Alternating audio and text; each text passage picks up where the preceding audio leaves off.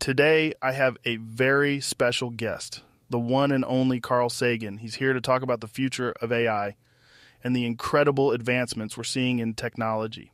How you doing, Carl? I'm doing well, Joe. It's a pleasure to be here. I've been following your show for a long time, and I'm honored to be a guest. The honor is mine, Carl. So I know you're a big proponent of science and technology, and one of the most exciting developments we're seeing right now is in the field of AI. Tell us a little bit about your thoughts on this. Well, Joe, I think AI has the potential to be one of the most transformative technologies of our time. It has the power to revolutionize industries, improve our lives in countless ways, and help us solve some of the world's most pressing problems.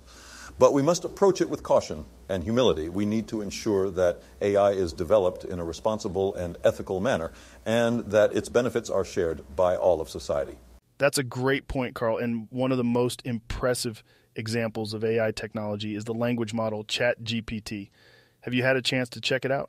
Yes, I have. I was quite impressed by its ability to understand and respond to natural language. It's a remarkable achievement, and it has the potential to change the way we interact with computers. But remember that ChatGPT is not sentient, and it doesn't have consciousness.